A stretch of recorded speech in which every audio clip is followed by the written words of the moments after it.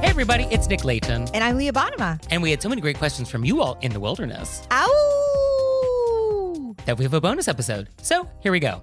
The first question is, quote, I'd love your thoughts on a back pocket statement for being told to smile by old men. I'm always taken aback and at a loss for words when this happens. And I'd love to have something ready that my daughters and I can say in return. So I assume Leah has nothing to say on this topic, so we'll just move along. I used to have a joke about this. Oh? Yeah, it was, I would say it was a joke. It was also a rant because, it's like one of my window dress. You know what I mean? I'm not here to make. Yeah. And then the joke essentially was basically like, oh, this is women thinking. You know what I mean? I'm sorry that upsets you. And then we did a whole sketch about it. It really is infuriating. So I'm assuming that our letter writer is a woman because I don't believe men are ever asked to smile. I have never been asked to smile. And so I think this is really reserved in our society exclusively for women. Aren't we so lucky? Congratulations. The hard part for me was that I can't think of a nice back pocket sentence because it's so infuriating that you're like, I'm not public property. You know what I mean? I'm allowed to be in my thoughts. Right. I had this script that I wrote about women killing people, and this guy, when I was pitching the script, was like, I don't think that men meant it that way. And it's like, obviously, we know that when a guy walking down the street is like, you should smile, he's not thinking, oh, you're public property and I should let you know how I feel like you should act in public. Right. But at its essence, the idea that a person thinks that they should tell another person, you could have just gotten a horrible phone call. You could be thinking, it doesn't matter what it is. It doesn't matter. Yeah, it's irrelevant. It's irrelevant. It's just, it is infuriating that people think they can comment and tell you how to hold your face. And I guess, is this even etiquette? Because it just feels like this is just harassment. Like, this is not even an etiquette thing. It's on some level. Well, I think and this is us as women, we're always like, how can I handle this in a polite way? But it's like they're being impolite. Right. Yes. And it's a classic example of feeling bad when you aren't the one that actually committed the etiquette crime. Right. So just to confirm, is there ever an occasion when it's okay? Like, can you think of any time when it is okay to be told to smile? No. Right? Is it pretty universal? Can we say this is a firm never? That's a firm never. Right. Okay. So I was trying to come up with back pocket sentences just to brainstorm. And the first thing on my list was like, do you even have to respond? Is just ignoring it the best option? Maybe. You could ignore and stare daggers. Yeah, a glare. I guess you could offer a glare. If we did have to say something, let me see what you think about this one. Quote, what an incredibly odd thing to say. Do we like that? Is that good? Or is that actually like that? Yeah. The other thing I had on my list was, I'm not your concern. Ooh, big bang. So I don't know if you'd have to really stick the landing on that one. You really would. You could say, why? Although now we're engaging, and I don't know if we want to do that. Yeah, I don't feel like it. Okay. Although I think my favorite on the list was, bless your heart.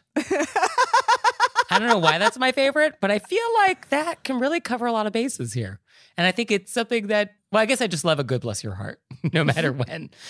That's just my go-to. But yeah, I like oh, bless your heart. That is, I feel like this is the appropriate occasion for it. I mean, I don't think it's wrong. I don't know.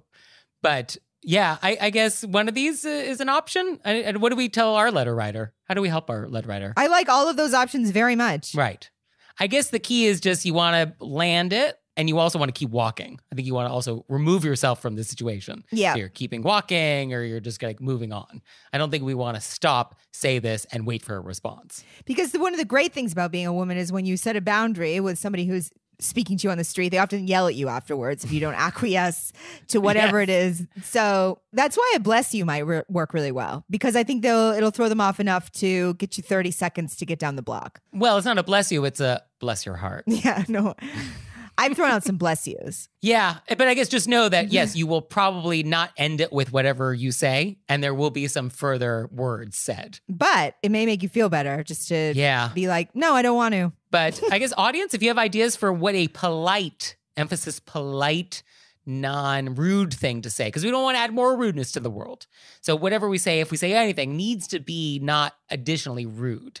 So if you have any ideas, send them in. But it still throws up that's why I like the none of your concern. Yeah, it's not your concern. Yeah, I think you definitely want to make it clear that what you said was not appropriate or correct. But I don't think we want to do that in a rude way, which is, always possible. We can set boundaries and be polite at the same time. One time I said, "Oh, we vote now." I like it. It's a little rude. It's just, it's just after a while, you're like, how much of my life has to get commented on by strangers, Right. Although this does happen with non-strangers. So I think this happens to people like in the office, with the boss, with the colleague. I think this also happens in those situations too. In which case, I guess the same approach. I guess that's when you could say why and you could engage them. I've also had people say, and they're basically saying you should smile, but this is instead of strangers, but in that situation where it's closer people, they'll comment on how serious my face is. Oh, okay. Yeah, that's the same thing. In a way that they think that maybe, they're letting you know that maybe you should change how you hold your face. And I'll just be like, oh, this is my face. So helpful. Thank you so much for the feedback. Thank you for your notes. So, okay, I think we gave some options. I really think you knocked it out of the park, Nick. Those were terrific. Thank you so much. And I'm so sorry that society doesn't feel the need to criticize my face, and I can't use them myself. So, sorry, half the population. So, our next question is, quote, "My husband just got home from a local park, and he can't decide if what he experienced was rude or not." That's what we're here for. "He was sitting on a bench under a gazebo with his laptop and headphones in. Later, a woman sat down on a bench next to him and was shortly thereafter joined by a friend, and they began talking. My husband was distracted by them and had to move to another bench. There are lots of benches and picnic tables at this park, but the only covered space is under the gazebo. My husband thinks that because he was there first and was clearly working with his headphones in, the women should have respected his space and his need for quiet and gone to another bench. I, however, believe that it's a public park and talking, sounds of kids playing, dogs barking, etc. is to be expected. If he wanted a silent place to work, he should have gone to a library. We also wonder if the party with the larger number of people takes priority or if the person who got there first should take priority.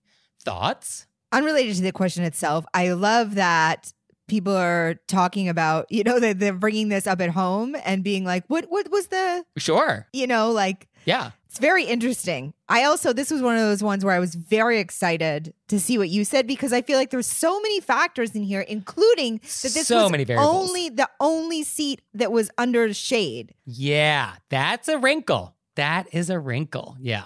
So I think the first question is it reasonable to have an entire park bench to yourself? Especially if it's a good bench, quote unquote. I think arguably this is the good bench. In the whole park, this is the good one. It's the shady one. So there is some desirability here.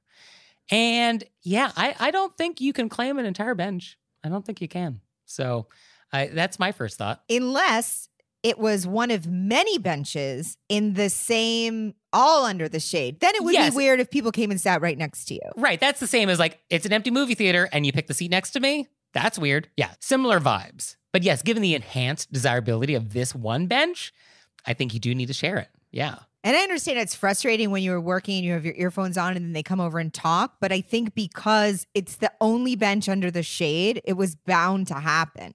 Now, it would be nice if I was approaching this person on the bench to ask for permission. And I would be like, oh, hey, do you mind if I join you? And what you should say is oh, yes, please. I don't own this bench. This bench is for everybody. And so you'd be like, okay. Now, our person in the story, he may decline and be like, oh, no, I'd rather you not sit here. This bench is mine. But he should say, yes, it's okay. And he also may feel differently if a person recognized and asked. Yes, I think he would feel less aggrieved. Yes. Because then he could also have the opportunity to be like, oh, yes, please join me. I'm working over here. So if you wouldn't mind keeping your voices down, that, there could be some negotiation or some conversation as well as part of that little exchange. I can't really imagine saying that. I mean, I couldn't either. I think you just have to share the bench. Yeah. And it's true. I mean, one of the reasons why actually it's sort of helpful to do work in public spaces is you do have that background noise. Coffee shops are great for writing the great American novel because you have all that sort of vague distraction, which is useful. If you're in pin drop quiet, I find it difficult to work. Oh, me too. So, I wrote my entire college thesis in a very loud coffee shop. And you graduated? With honors. They took it. So, because it worked. So, yeah. And then the second question is, should the party with the larger number of people take priority? No, first come, first serve when it's a bench in a park. Yeah. I mean, I think you can always ask. I guess you could always ask, like, oh, hey, there's 40 of us. Do you mind if we like have this bench? I guess you could ask, but I don't think that's required to give up your spot if you were there first. I've definitely had but not at a park, but I've been at a table where there was a bigger party that came in and I had space and there was a place where I could fit. And I'd be like, do you guys want to switch and I'll go over here? Yeah. I mean, I think the related situation is sort of like in a fast casual restaurant with sort of communal seating where it's a little modular. Then yes, you might want to move around or not hog an entire table alone if there's another party that could like better use that space and like, yeah, move yourself to a smaller table. Yeah, that would be fine. But yeah, I think generally speaking, first come, first serve. I think that's fine. Yeah, I think so too. Okay. And now it's time for an intermezzo. Intermezzo. So for this intermezzo, I want to talk about our new line of stationery. Which is so exciting. So chic and amazing. I cannot even tell you. So long story short, we are working with Dempsey & Carroll, which is a legendary company based in New York. They've been around for almost 150 years. And we have designed a collection of gorgeous stationery with them. And it's wonderful. It's so exciting. So we actually have done 3 things. One is a fully bespoke, engraved with your name on it collection. Very chic, a lot of delightful choices. There's a set of box stationery, which you can just buy and use. Doesn't have your name on it, but that's okay. It looks good. And then the third thing, most excited about, is our No Excuses box. Which I'm incredibly excited about. This is so perfect for somebody like me who feels sort of disorganized and you're like, where's all the stuff that I need to write a thank you note? It's all in one place. So what this is a box so that you'll have no excuses not to write that letter. And it has the cards. It has the pen. It has samples that I've written about how to write different types of notes. It has a top 10 list of tips. It even has complimentary postage stamps. There is no excuses. You will have to write the note if you have the No Excuses box. So you can see all of these amazing new things on our website. Go to wereraisedbywolves.com/shop and check it out. And we hope you like it. Oh, I'm thrilled. So our next question is, quote, after a divorce, how much responsibility does an ex have in maintaining ties to former in-laws after the kids have grown up? My children are now adults, and their father's parents rarely make contact or show interest in them. Is it still my responsibility to reach out regularly to maintain a relationship? My former in-laws used to live in the same town as my parents, but have recently moved 3 states away. I want them all to still have a relationship, but I want to know, is my role in this over? Yeah, I think you're free. Wow, definitive. Okay, Leah Bonnema, giving you permission. Well, I mean, the children are adults. Yeah. If they want to maintain a relationship. Yeah. Also, you're divorced. Yeah. Also, how many things, and I get this, I want to make everybody happy and be responsible. And, how can I sort of grease these wheels so these people have a relationship? But I feel like that doesn't have to be your responsibility. Yeah. You did it up until the point where they were adults. Yeah. I mean, I guess, is this even an etiquette question? Because this is kind of like a relationship question. But I guess if we think of this through the lens of etiquette would tell us that we want to do the thing that is going to maximize consideration for other people. And so I guess the question is, what do these other people want? What do all these other adults want? Do they want a relationship or not? And so it kind of sounds like they don't, or they're at least not very motivated to maintain one. So if they're not, then I don't know why you should be. Yes, I agree with that. And I agree. I think adults are responsible for maintaining their own relationships. So I don't think that's a responsibility of other people. So if these are adults, yeah, it's not your responsibility. Right. But I do find that in a lot of relationships, there is one person who sort of takes it upon themselves, or it just falls to them because no one else will do it, to be the person to maintain relationships. And that's like the person that always like reaches out to the in-laws, or the person that always arranges dinner with the friends, or the person that's always like handling the kids. Like there's somebody who somehow, for one reason or another, has that in their portfolio of things. And so I can see that is maybe what is happening here, that this was just in this person's portfolio and they want to know, like, does it still need to be? That was the perfect way to say it. I was trying to think of the right way to voice that. And I think that's what it is. That I think this person has been the facilitator for everybody. And they're like, at what point have I reached my obligation? Because I definitely get the sense from this letter that this person would like to be released from this obligation. Yes. And they are no longer interested. That was my choice of words, set yourself free, because I felt like you felt like you did the best you could with this, and they're adults now. And I don't think that you have any further obligation. Right. And the phone works both ways. And so if any of these people want to have a relationship with any of these other people, they can make it happen. So yeah, I think set yourself free. Put that on a pillow. Put it on a pillow. So our next question. Actually, let me just add something really quick. If you're very worried about it, if our letter writer, you could always ask your children. Hey. What a novel idea. Ask. Have a conversation. Yeah. Do you want, you could just say this exactly. Like, I feel like I've wanted to make sure that you had a relationship with your other grandparents. Where do we stand with that? Or yeah, do you want that? I kind of wanted to bow out and see if you guys wanted to continue a relationship. How does that make you feel? Yes. And the conversation could also be like, I am happy to help facilitate if that's what you want, but you're too busy or you don't know how, or I'm happy to like arrange an annual croquet match for the whole family. Like if that's something that everybody wants. But yeah, what do people want? Yeah. And I think it's what do your children want? What the grandparents on the other side want is. Yeah. I mean, I guess in etiquette world, we want to be mindful of everybody. But if we have to prioritize, yeah, your kids come first. Right. So, yeah, I think having a conversation. But also, I think that if you want permission to have your role be over, your role can also be over in this. Yeah, we give you that permission too. So go check yourself into an all-inclusive resort and have a pina colada and enjoy yourself. I don't know why all-inclusive resort was like my go-to after being free of familial obligations, but just felt right. Sounds good to me. Like a sandals. Yeah. I've never been to one. In Mexico. Yeah, that's what I'm picturing this person should do. Yes. Maybe one of those ones where, I think I've brought this up before, where you can swim out of the front of your room. Yeah, you are obsessed with this idea. And I worry that you will go to one of these places and you will do it and you're like, oh, this wasn't that great. Have you met me? I just get delighted. Yeah, that's true. Yeah, no, you will actually really like it. Yeah.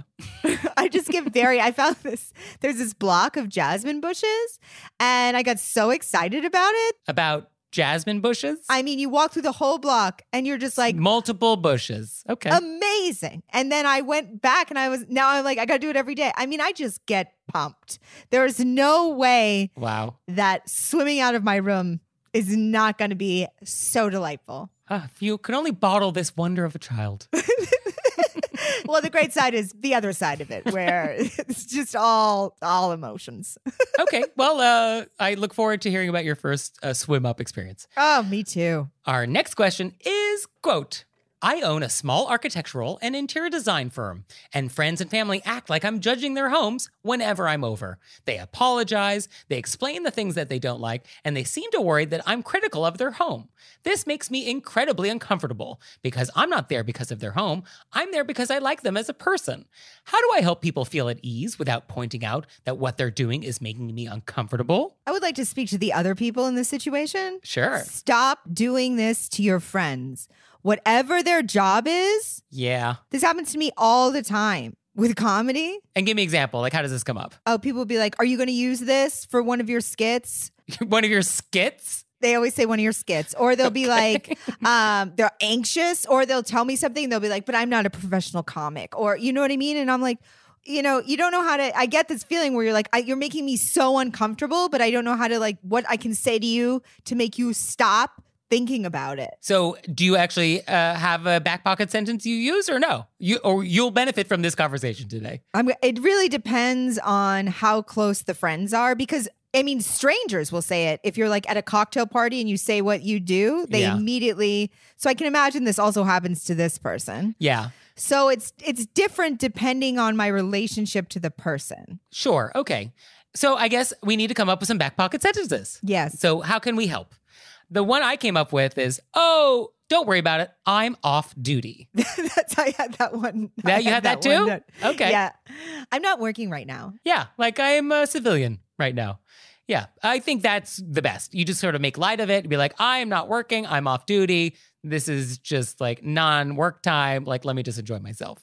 And I think you kind of just like say it light, say it fun, leave it there. I also think our letter writer says, how do I help people feel at ease without pointing out that what they're doing is making me uncomfortable? I think if it's with the same people and it continues, you can say, hey, I feel like you guys keep saying this and I've tried to let you know that I'm not thinking about this situation that way. You're my friends and I'm starting to feel uncomfortable. But if you do want my professional advice, here's my card. Call me on Monday.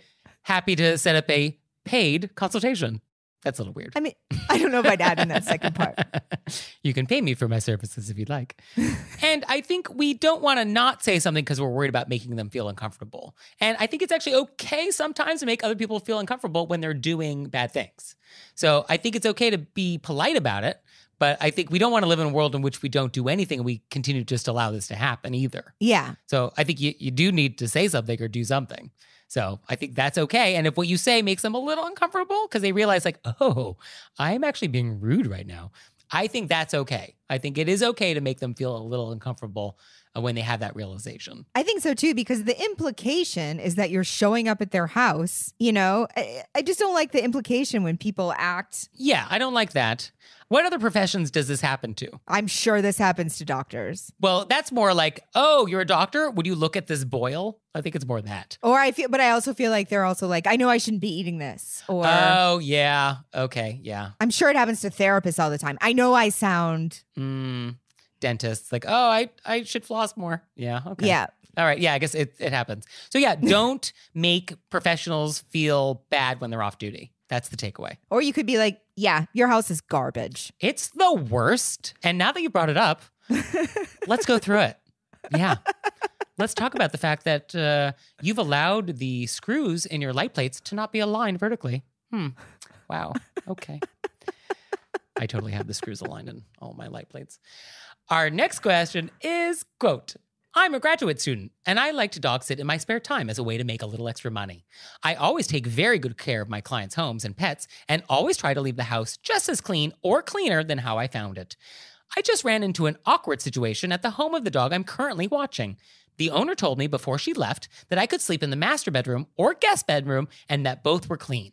However, after she left, I went into the guest bedroom and the bed was bare with sheets all over the floor in crumpled piles. The laundry room also has sheets everywhere, some spilling out of the washing machine and some on the floor.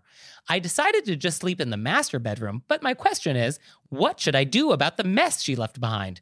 I don't want to tell her or ask her about it because I don't want her to feel bad. But I'm also nervous that she might forget that she left the guest bed unmade and the laundry room with sheets everywhere and think that I'm the one who made the mess. Is there any polite way to get around this situation? This was another question where I wrote next to it, did I write this? My first thought was, remember that whole conversation about finding a severed foot in a basement and Yes. being like, Yes. should you tell?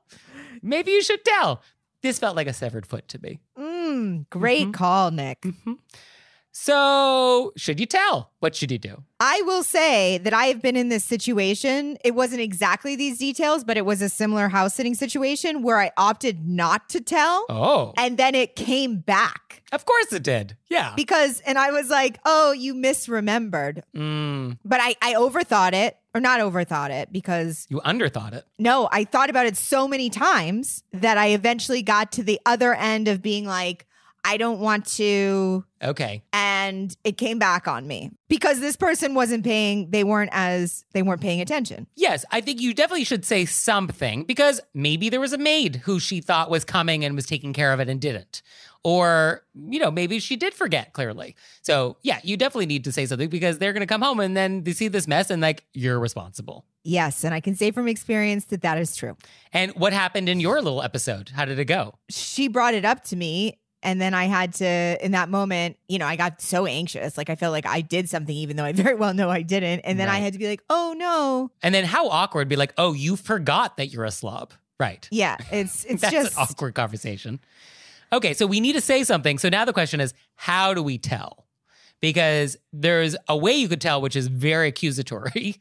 And then a way you could say something, which is like nicer and more polite. Yeah. And I think we want to go with the nicer, more polite version. I would prefer that. Yes. Thank you. I think we want to just be like, oh, hey, I got there. It looks like the bed wasn't made and there were some sheets in the laundry room. Do you want me to take care of those or what should I do with that? You could offer as part of the FYI, like, oh, is there anything you'd like me to do about it? Or should I just leave it?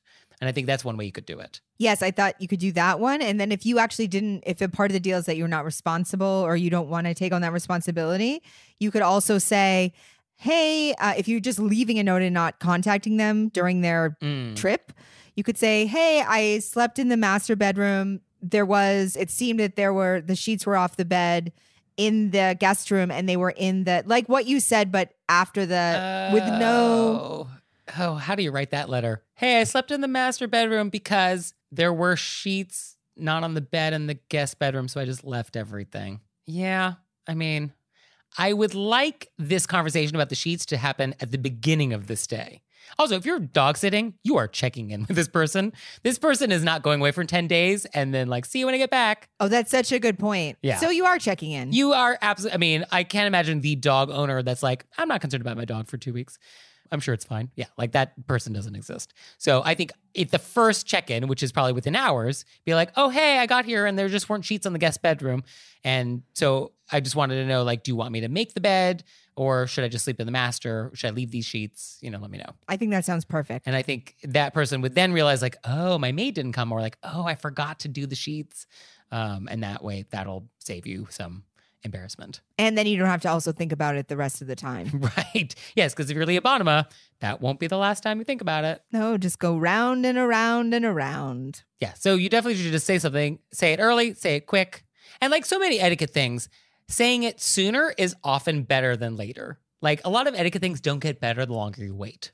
So that goes for like thank you notes.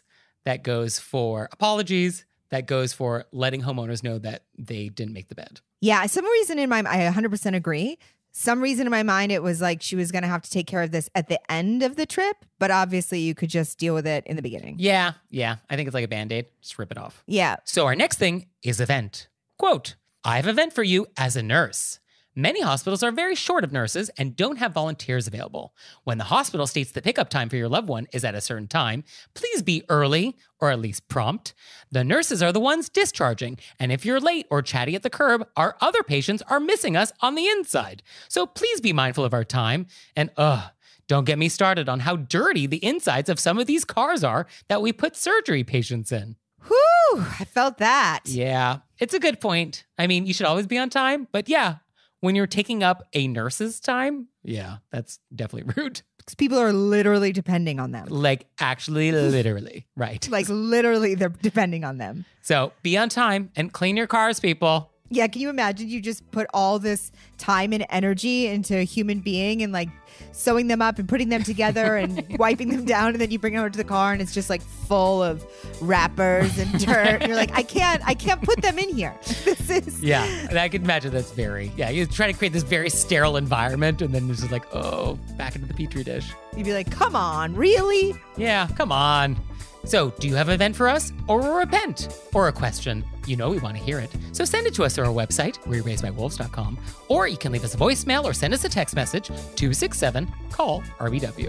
And we'll see you next time. Bye. Bye.